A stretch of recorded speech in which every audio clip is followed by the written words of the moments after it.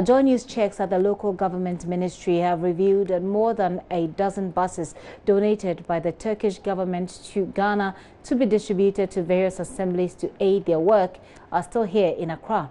Some of the buses have developed cracks and others are discoloring, obviously stemming from the unfriendly weather conditions. Nancy Emefa-Tradosi visited the area and now reports. The Turkish government in September last year donated these Mercedes 34-seater refurbished buses to the Ministry of Local Government and Rural Development to help the transport sector. The Turkish ambassador Nesrin Bayasit charged government to use the buses judiciously. Will donate buses for the use of public transport in Ghana. So we've worked on that project, and I'm so pleased that finally it came to an end.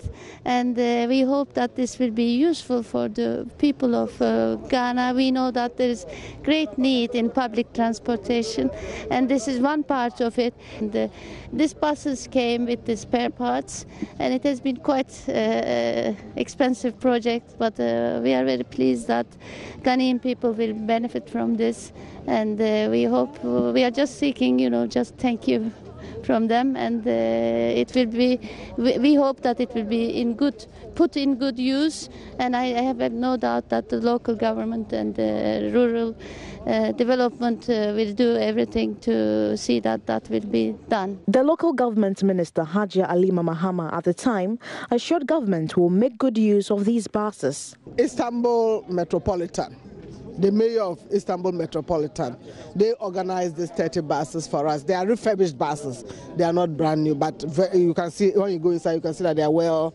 refurbished. Refurbished buses to support us in our public transport system, urban transport system. And they've also added some spare parts, 40-footer container spare parts. So hopefully they'll be on the road for a while. We'll distribute them to some district assembly. Definitely not all. 30 cannot go to all, but a few will get some. And our concern is when they pick up the vehicles and run them, whatever proceeds they get from it, it should be used for the maintenance of the vehicle. Of course, they will have to pay the drivers and the conductors who will be running the vehicles, but would ensure that they open an account, put some of the proceeds in for maintenance of the vehicle. Maintenance is key. It's already 8 months since the buses were donated, and they are still at the premises of the Institute of Local Government here in Accra. Out of the 30 buses donated, JoyNews could only count 13 currently stationed on the compound. There were cracks on parts of some of the buses. Others have discolored, a clear indication of how they have been left at the mercy of the harsh weather condition. Unconfirmed reports indicate 17 of these buses have been moved to some districts. But why are these ones still here, and for how long? How are the assemblies doing without them? We will find out.